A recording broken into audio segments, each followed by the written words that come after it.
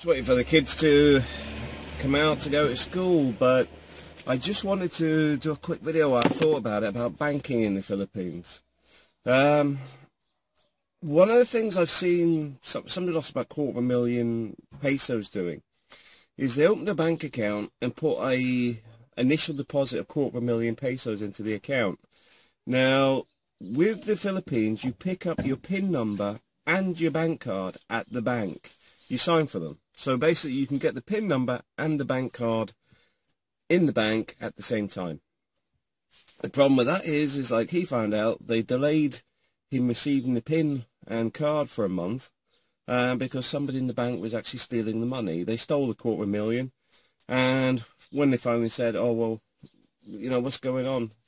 He said, well, you've already signed for it. You already had your bank card. We gave you a month ago. The bank had actually stolen the money. When I say bank, I don't mean bank as in the company. I mean bank as an employee at the bank. But there is no way that bank would turn around and say that an employee in the bank had actually stolen the money, even if they were going to sack them. So it is something to be aware of. Just put the initial 5,000 pesos or whatever it is that you need in the bank, and nothing more. Not until your bank PIN card and your bank card and your PIN are back with you. The other thing is, rural banks are easier to open, but they often don't have international transfers. So I advise sticking with the big banks like the BDO and maybe HSBC. Right, thanks for watching.